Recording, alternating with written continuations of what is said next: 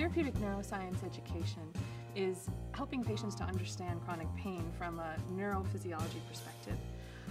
Teaches patients very basic things about the physiology of our nervous system, how the brain gets involved in producing pain, and helps people to understand exactly what changes the longer we experience pain on a nervous system and cellular level. When therapists or any clinician successfully educate their patients about pain from a neurophysiology perspective, and when patients truly understand it, actually this is measurable. Patients' depression scores go down, their function improves, fear avoidance measures improve, they're more willing to engage in therapies, they're more active in their own approach to self-management.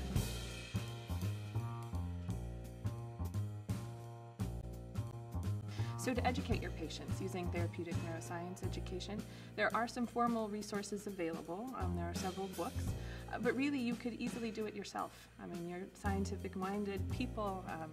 You can teach people using metaphors, something that draws a simile between what they're experiencing in their body and some well-known phenomenon in life, such as an alarm clock or a broken car computer, things that just don't work right when we expect them to work a certain way.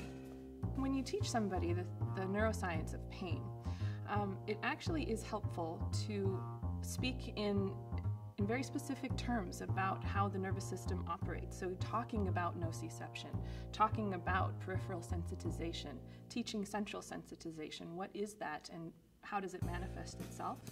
It's really important to talk about action potentials at the cellular level so you can understand adaptation on a normal basis, how our nervous system adapts and responds to the stimuli in the environment.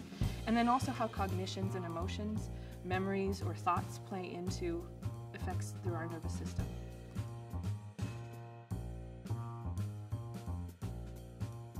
Historically, working in an interdisciplinary team setting is the most effective approach to pain management and being successful with your patients.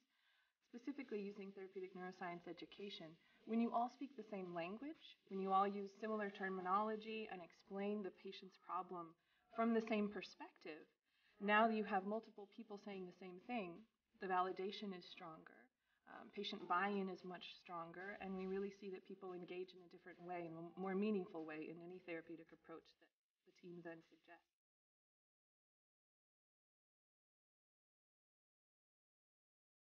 Yeah, I think one really important component that understanding the neuroscience of pain really should be driven home to clinicians is that when we teach people about pain, it's so important that we start talking about pain from a nervous system standpoint, that really the role of the nervous system, the role of the brain in pain production is the more important target. These are the more important targets rather than peripheral tissues, which is primarily and historically been the approach for treating pain conditions.